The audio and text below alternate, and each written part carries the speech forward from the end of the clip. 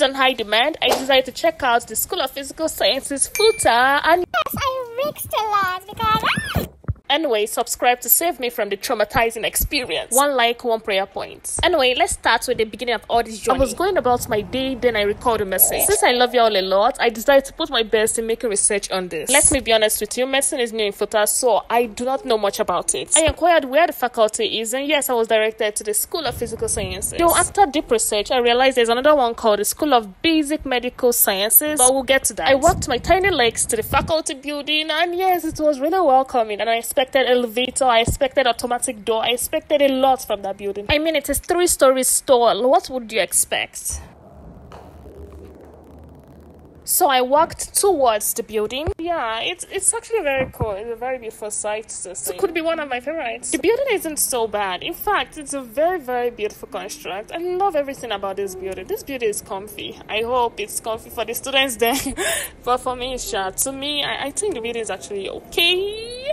I actually thought I would get lost here, but I didn't. The School of Physical Science offers chemistry, general studies, mathematics, physics, and statistics. From information gotten online, Futa requires a cutoff mark of 180 in JAMB to gain admission. Minimum of 200 is required to gain admission into the medicine and surgery department. As of the time of this video, that was what was required. I do not know about now. I don't know about your present time. The cutoff marks might increase, okay?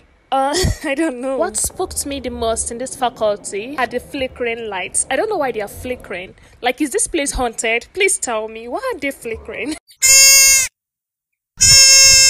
While exploring on my own, I met students who asked me about locations in the building. As if I know. But I gladly answered because it seems I blended in well. Although I mistakenly misled someone, sure. You will go down the 2nd floor, then go down the hall.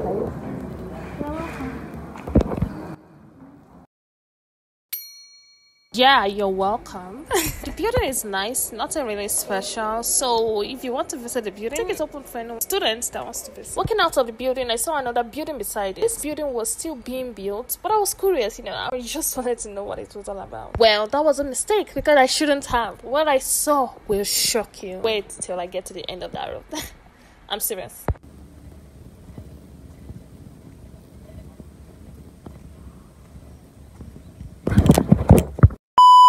On a serious note, it was just a new sad building they were building. Nothing more than that. Exploring the school was fun. If you wanted to explore more schools, subscribe to my channel and comment below which school you want to see next. As promised, the School of Basic Medical Sciences has the Department of Anatomy, Physiology, Medicine and Surgery, and Biomedical Technology. I'm not sure if Medicine and Surgery is part of it, but from research, that's what I saw. And Medicine and Surgery is just for CCS course. Oh yeah, you need to have a high score in UTME to get. There's also the School of Life Sciences, which has biology, biochemistry, biotechnology, and microbiology. If you want to see this building, also comment below so that we, take a tour there. I know this video was short, but hope it was highly informative. If you want more videos like this, love this video and subscribe to my YouTube channel. Subscribe now! Don't go without subscribing. You know what? I think you might love this video.